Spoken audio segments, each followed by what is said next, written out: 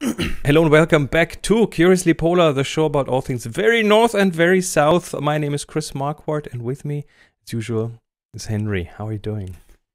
I'm great. How are you, Chris? I'm doing wonderful. It's fun how we look in the video, how we look. I mean, I'm looking at my speakers right now, pretending that's you there.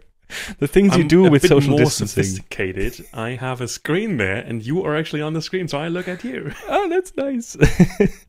Yeah, we're having a ton of fun recording video here. Yeah, this is our second try. We tried yesterday, but there was a thunderstorm on your end, Indeed. which was giving us a lot of atmosphere, but that was not helping. So, whoever is listening to this is probably not interested in that, but in what we are going to talk about on this episode. We have we're still straying from the audio path, from the music path. We had kind of promised that we wanted to continue the music episodes and the music of the Arctic, but it was not meant to be. In the pipeline, it's still in progress, but as we told so many times, and we can just repeat it, it's not the easiest task to actually clear the rights to use some audio, and we just decided it's not much fun to talk about music of indigenous people and contemporary music of certain local groups if we can't just give you a little example of that. And clearing these examples is just hilariously Someone exhausting. once said talking about music is like dancing about architecture. There's just no point in doing it. You have to show it. Or it probably depends on which school you went to. Okay. Podcast. Yeah, let's dive into today's topic. In today's it's not a backup topic. It's one that we wanted to do anyway, and you have this is the best preparation ever.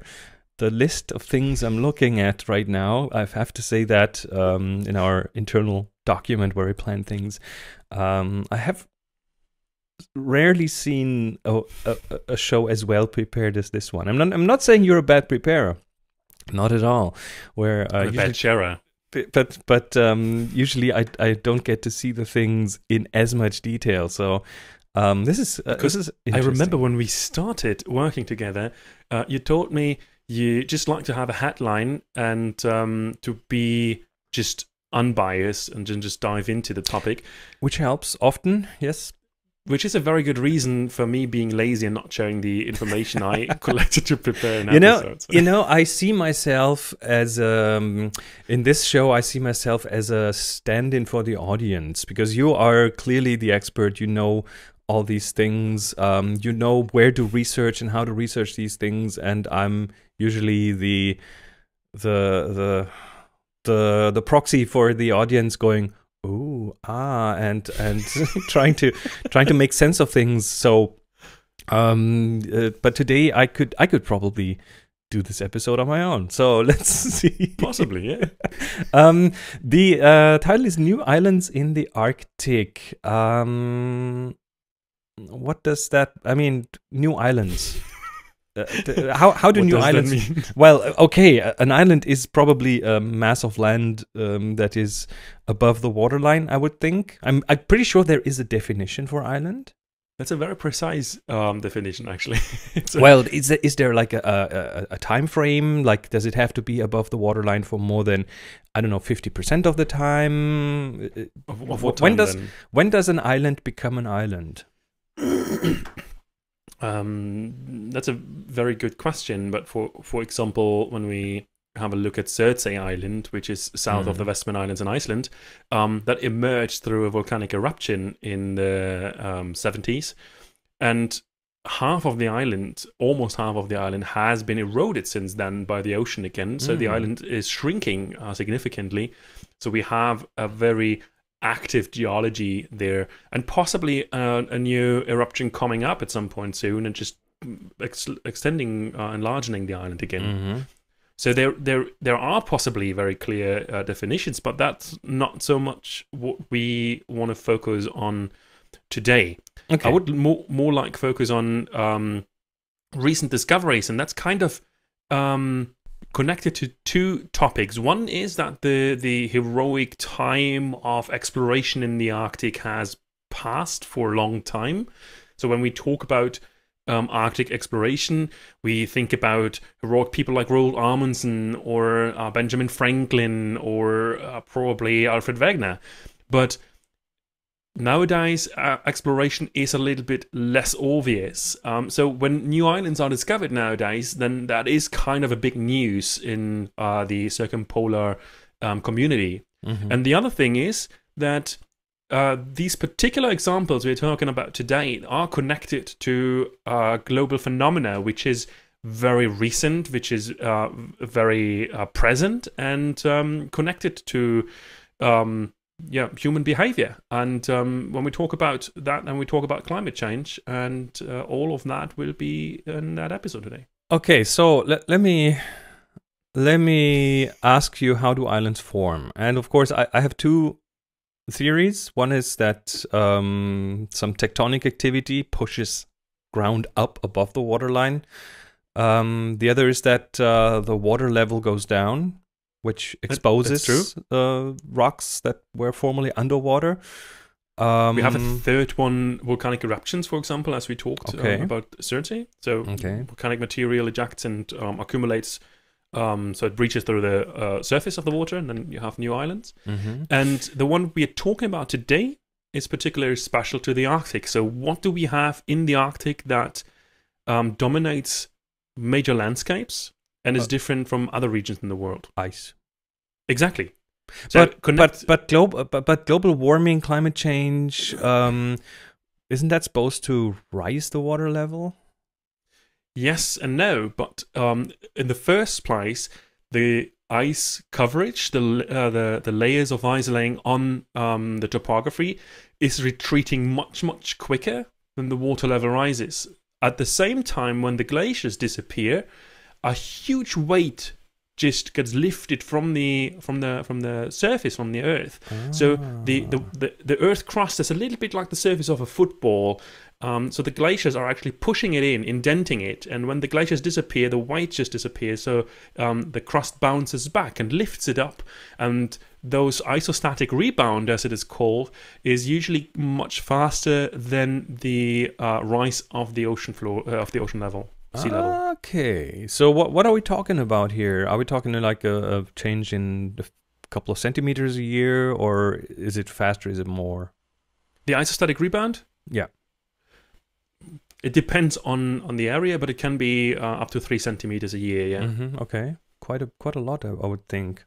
It depends on the mass that has been on that particular part of the crust and how fast it disappears. Yeah. And it probably also depends on what's going on under the landmass, right? Yeah, the geological setup of things.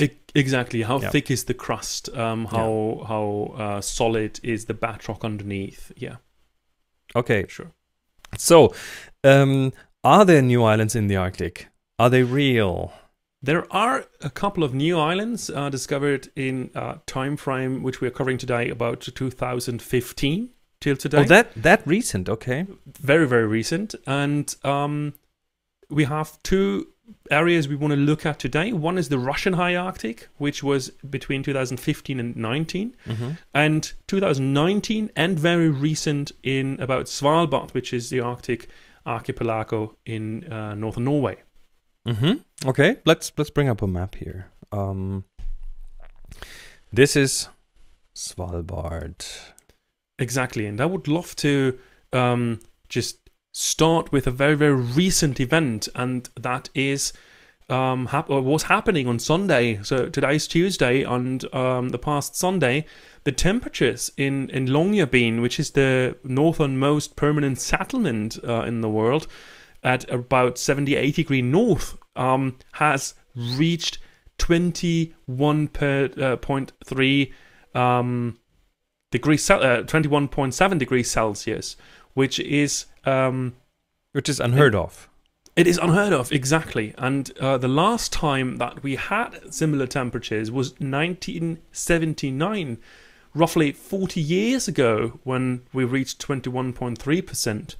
degrees. So we see that the temperatures measured are particularly strong, rising.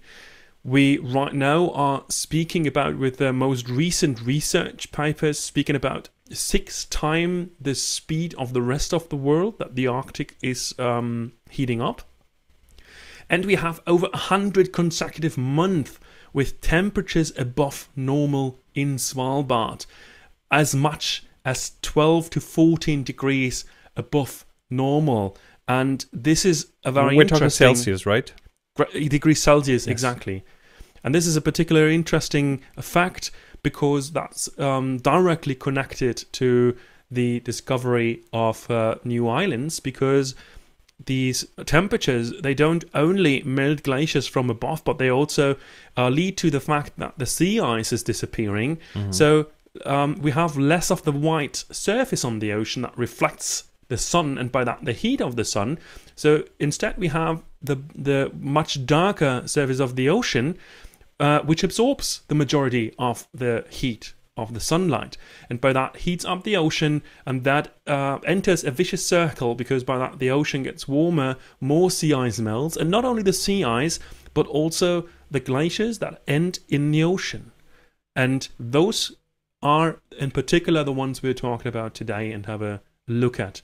But before we come to Svalbard, I would love to have a look at the Russian Arctic, around the archipelago of Franz Josef Land. And we see here from perfect, a great map. So just to get let's put this in perspective first. So this is Svalbard.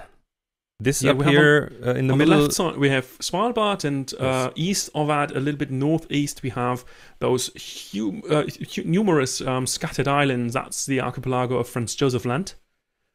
And south of it, we have this big stretch of island, and that's Novaya Zemlya. And we just start with Franz Josef Land and then come to Novaya Zemlya. So the retreat of a number of glaciers has led to the fact that in 2018, a very young scientist in Russia has discovered through a Russian Navy mission a number of at least 5 new islands in Franz Josef Land, and the largest of them is 54,000 square kilometers. So 54,000 square kilometers in size. That's great. It's a huge area, and in the period of 2015 to 2018, it was a total of 30 new islands. And that not only happened in Franz Josef Land, but also Novaya Zemlya. And that's very interesting, because Novaya Zemlya, for a very long time, especially the northern part of the island, where it was closed in, locked in by sea ice. And very recently, the sea ice disappears much, much earlier in the season. And by that, leads ships into areas which they have not explored personally for a very long time. And in cooperation with satellite pictures, they can actually analyze the surface or the surroundings much, much more in detail. And by that, finding islands where there used to be glaciers. And if you would like to swap over to the website, I think it was Glacier Hub, where we have this one. Here we this go. one exactly, where you see the difference between 1990 and 2016, and those red and yellow arrows, they indicate certain features in the topography, and you can actually see on that perspective, it doesn't look like the glacier retreated that much, except for the big bay in the So the blue thing, the blue thing we're looking at is the glacier. The bright blue and the dark blue, almost a black one, that's the ocean. And you can see that the I see now. Okay. the peninsula is much, much more exposed, with a red arrow almost at the top of the picture. This is much more exposed, and it reveals a lot of tiny little islands. And just look at the red arrow at the bottom of the picture. You see this bay gets bigger, much more ice-free water, and in the ice-free water you can see little dots, and those little dots are actually islands. And you've given the scale 5 kilometers, which is roughly 2 centimeters here on that graphic. So the scale gives you an idea how large those islands actually are. And between the bottom red and yellow arrow, you have this very clearly visible island, which almost looks a little bit like Elephant Island in Antarctica. So that's I would say roughly a kilometer in length, that tiny little island. And this is 26 years between those two pictures, 1990 and 2016. So that is a very dramatic change in an extremely short time, looking at geological timescales. Indeed. Yes. And at the same mission, those ships went actually to Novaya Zemlya, where they discovered that one of the glaciers, the Nansen Glacier, actually retreated quite a lot and revealed a couple of islands in an area between the North Island and the South Island. So there is a very, very small channel. No, that's Spitsbergen. When you if you could go to the map, to that map. So it looks like one big island, but it's actually in fact 2 islands. As you can see, you have 2 names on that piece, and they got separated, or they are separated by a very, very small strait, and that small strait is now for a much longer time ice-free. And the Nansen Glacier is actually fairly close to that. Exactly, that's the strait. And revealed a number of islands. So 3 of them have been documented and clearly 5 of them have clearly identified in 2018. And that was big news.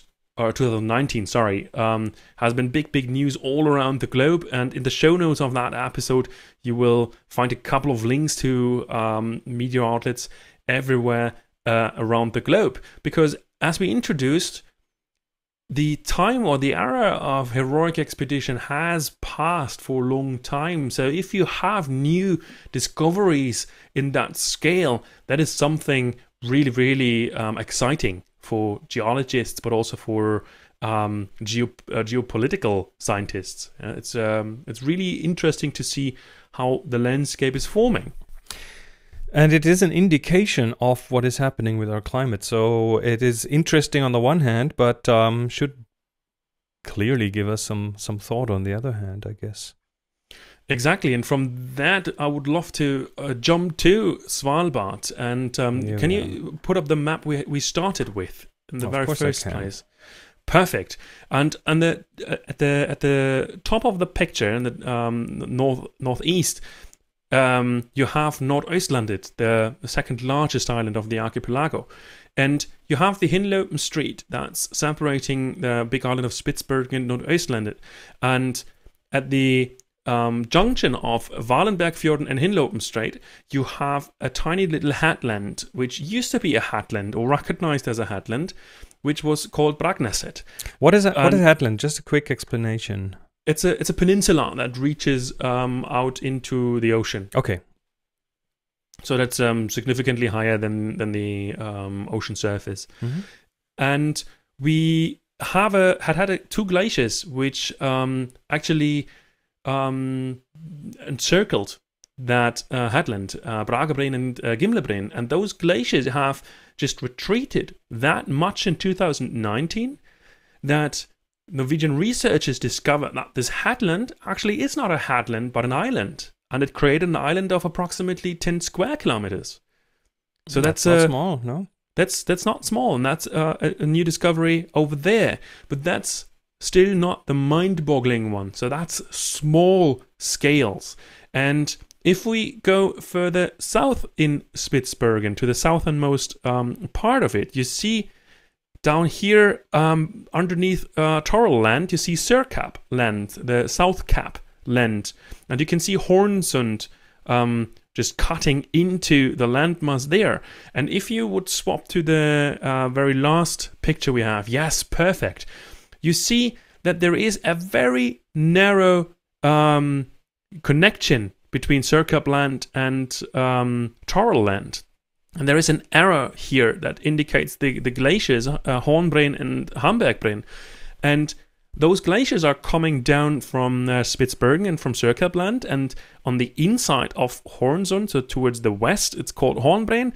Towards the Barents Sea, towards the east, it's called Hambergbreen.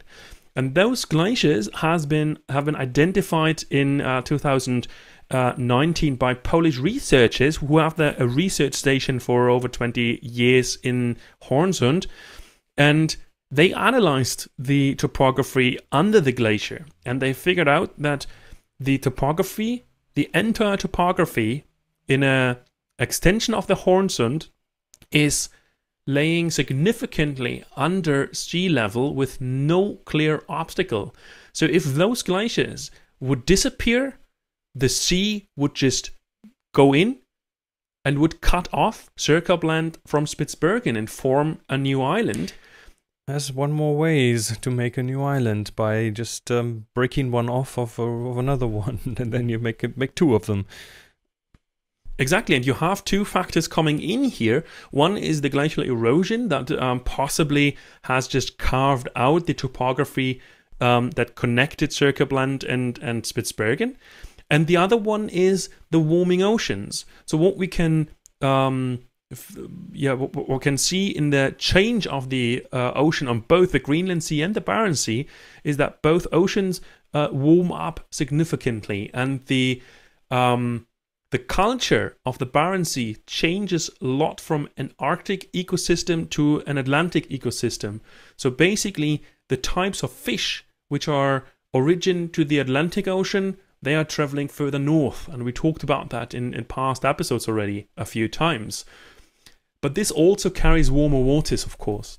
And those warmer waters, they attack or melt down glaciers which have their grounding line under the water level, of course, much, much quicker. And that's actually exactly what happens here. So on one side, the Barents Sea is warming up and attacking Hambergbreen. On the other side, you have the warmer currents from the last remains from the Gulf Stream coming up on the west coast of Spitsbergen, entering Hornsund and also melting Hornbreen. So we have a meltdown from both sides, and the Polish researchers give a time estimate for of not that much years actually. So they expect this glacier to disappear at about 2050, 2055, which is not that far away actually. And then there is no way to walk from one side to the other. No, then we actually have a new island, which immediately would become the fourth largest island of the entire archipelago. This is crazy. So we are live watching a new island form. Indeed. Living geology. But at a time scale that is not geological at all. Indeed. Yeah. Okay. So I guess that's all we can say. Or do we have anything big to learn from that other than climate change is making this possible? One thing we can learn from that is we see here clear indicators of human impact, and that comes very handy into place when we talk to critics of human-induced climate change. Mm-hmm. All the results in the study of those two glaciers, of that ecosystem in Hornsund, but also in Kongsfjorden, which is further north in Svalbard, they indicate that the ecosystems are changing rapidly on a timescale never proven before. And we see here a very clear human impact, and that's a very interesting takeaway, because you still face discussions with people who still say, yeah, there might be a change, but there's no proof that it's man-made. This is proof, pretty much. This is proof, a very visual proof. Yeah. Okay. So, I think that's a good takeaway. That's helpful. All right, we have talked about a lot of things. We've shown you a lot of things. We have links to all of these in our show notes. So if you're listening to this, just tap. If you're watching the video, just look in the description. And if you're listening to this and are curious about what the video looks like, then there's a link to the video in the description as well. We'll be back next no, not next week. Next time, being unspecific on purpose here, I think in 2 weeks. You can, in the meanwhile, look at our webpage at curiouslypolar.com. We are Curiously Polar on Twitter and on Insta. And we look forward to having you back. Until then, take care and bye-bye.